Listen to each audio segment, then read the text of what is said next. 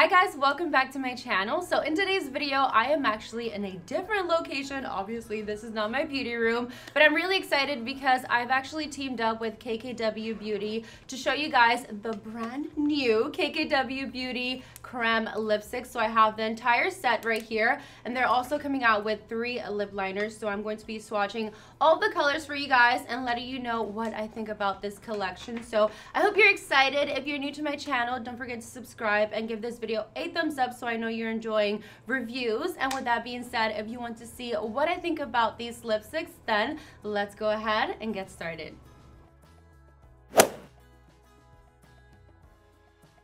So I'm going to start off with the KKW Beauty Creme Lipsticks. And if you're wondering about this makeup look, I did film it for the KKW app. So if you want to check it out, I will link everything in the description box below. But today on my channel, we're going to be talking about the Creme Lipsticks. So I'm going to give you guys prices, swatches, and let you guys know what I think about them. So you can get this entire set. There's 8 lipsticks and they're all nude shades. This retails for $144. But if you wanted to buy them individually, you can do that as well. Each lipstick retails for $18, and then the lip liners are $12 each, which I think is a really good price for the lip liners and the lipsticks. So there's 8 shades in total in this collection, and the one that I'm wearing right now is shade number 5. I'm going to swatch it in order so you guys can get a look and a feel of the actual lipstick. Before we jump into the swatches, I kind of want to talk about packaging because I love this. I love the simplicity about it, and I love that it comes in this cute little box.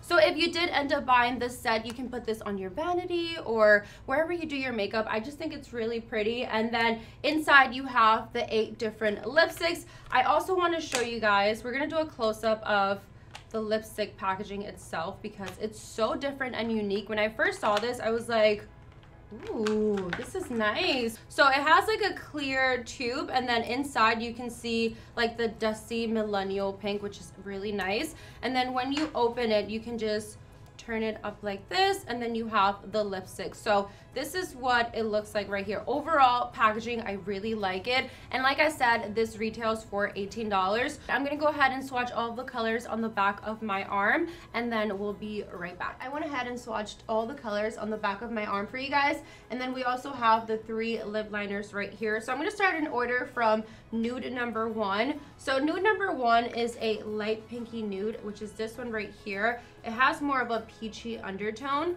Then we have nude number 2, which is a warm light nude. Nude number 3 is a mid-tone terracotta.